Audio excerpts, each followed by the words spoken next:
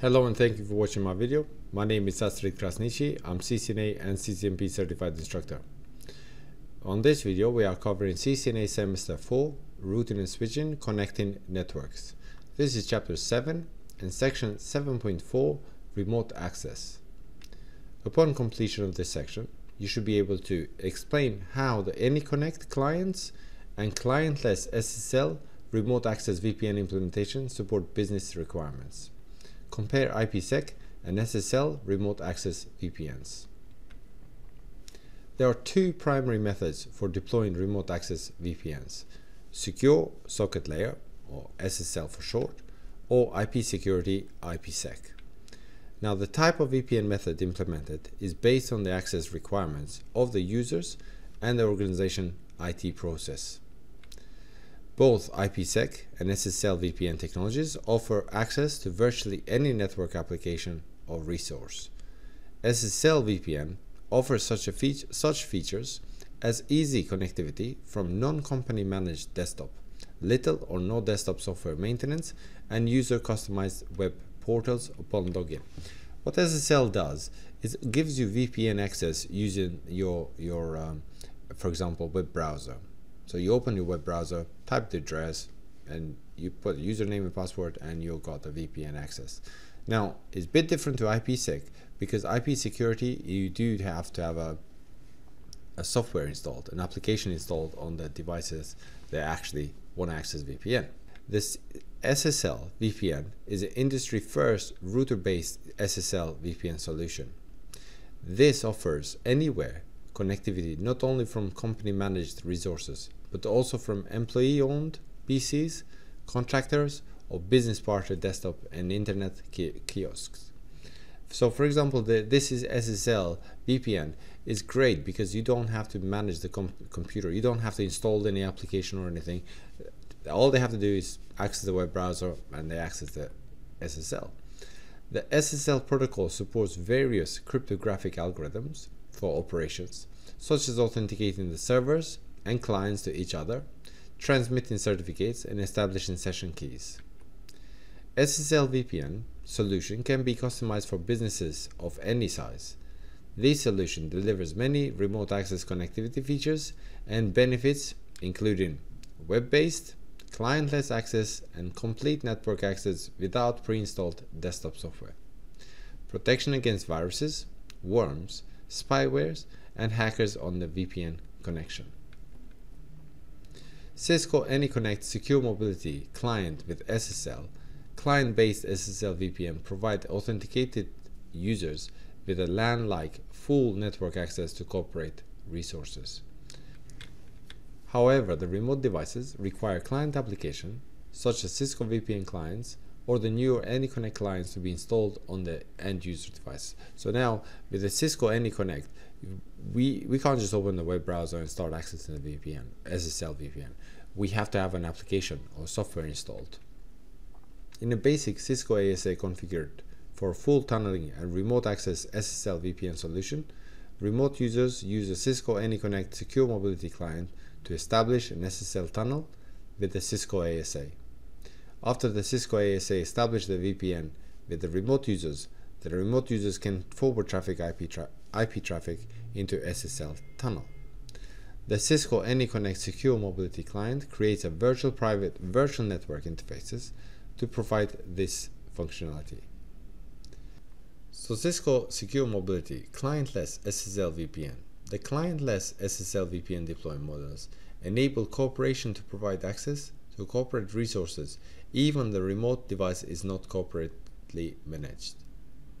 It provides a web portal interface for remote devices to navigate the network using port forwarding capabilities. In a basic Cisco ASS clientless SSL VPN solution, remote users employ a standard web browser to establish an SSL with a session with the Cisco ASA. The Cisco ASA presents the user with a web portal over which the user can access the internal resources. In the basic clientless solution, the user can access only some services, such as internet web application and browser-based file sharing resources. IPsec remote access Many applications require the security of an IPsec remote access VPN connection for authentication and encryption of the data. When deploying VPNs for telecommuters and small branch offices, ease of deployment is critical. If technical resources are not available for VPN configuration on remote site routers. The Cisco EasyVPN solution features offer flexibility, scalability, and ease of use for both site-to-site and remote access VPN, IPsec VPN. The Cisco EasyVPN solution consists of three components. Cisco EasyVPN server. This is a Cisco iOS router or Cisco ASA firewall, acting as a VPN headend device in a site-to-site or remote access VPN. Cisco EasyVPN remote. This is a Cisco iOS router or Cisco ASA firewall acting as a remote VPN. Cisco VPN client, an application supported on PC used to access the Cisco VPN server. So to have an IPsec VPN, what we need is a client, VPN client, that has an application installed in them, and to access the VPN, we have to have a VPN capable router on remote end that's going to send the VPN communication, and then VPN server on the headquarters where we're going to actually receive those VPN messages. Cisco EasyVPN server. The Cisco EasyVPN server makes it possible for mobile and remote workers using VPN client software on their PC to create a secure IPsec tunnel to access the headquarters, intranet, where critical data and application exists. It enables Cisco iOS router and Cisco ASA firewall to act as a VPN headend device in a site-to-site or remote access VPN. Remote office devices use the Cisco EasyVPN remote features or the Cisco VPN client's application to connect to that server, which then pushes defined security policies to the remote VPN devices. This ensures that those connections have up-to-date policies in place before the connection is established. Cisco EasyVPN remote. The Cisco EasyVPN remote enables Cisco iOS router or software client to act as a remote VPN clients. These devices can receive security policies from a Cisco EasyVPN server, minimizing VPN configuration requirement at the remote location. Cost-effective solution is ideal for remote offices with little IT support or for large customer premises equipment CPE deployments where it is impractical to individually configure multiple remote devices. Cisco EasyVPN client is simple to deploy and operate. It allows organization to establish end-to-end encrypted VPN tunnels for secure connectivity for mobile employees or telecommuters. To initiate the IPsec connection using the Cisco VPN client, all the user must do is open Cisco VPN client window. The Cisco VPN client application lists the available pre-configured sites. The user double-clicks on the site to select it, and the VPN client initiates the IPsec connection. In the user authentication dialog box, the user is authenticated with a username and password. After the authentication, the Cisco VPN client displays a connected status. Most of the VPN parameters are defined on the Cisco iOS EasyVPN server to simplify deployment. After remote clients initiates a VPN tunnel connection, the client EasyVPN server pushes the IPsec policies to the client, minimizing the configuration requirements at the remote location. This simple and highly scalable solution is ideal for large remote access deployment where it is impractical to configure policies individually for multiple remote PCs. Configuring the Cisco VPN client is beyond the scope of the course. If you compare IPsec and SSL technologies, offer access to virtually any network application or resources.